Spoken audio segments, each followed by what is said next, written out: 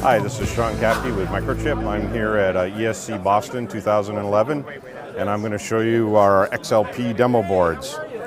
So our first demo board here is for showing the power that our XLP devices draw, and we actually draw so little power that we had to design this extra board just to be able to measure the power on these boards.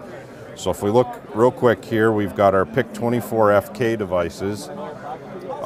This particular part is running in deep sleep now with a real-time clock calendar running, and you can see that it's drawing 460 nanoamps. So that's a 32 kilohertz oscillator running, and the RTC keeping track of the time and the calendar all in the background for less than 500 nanoamps.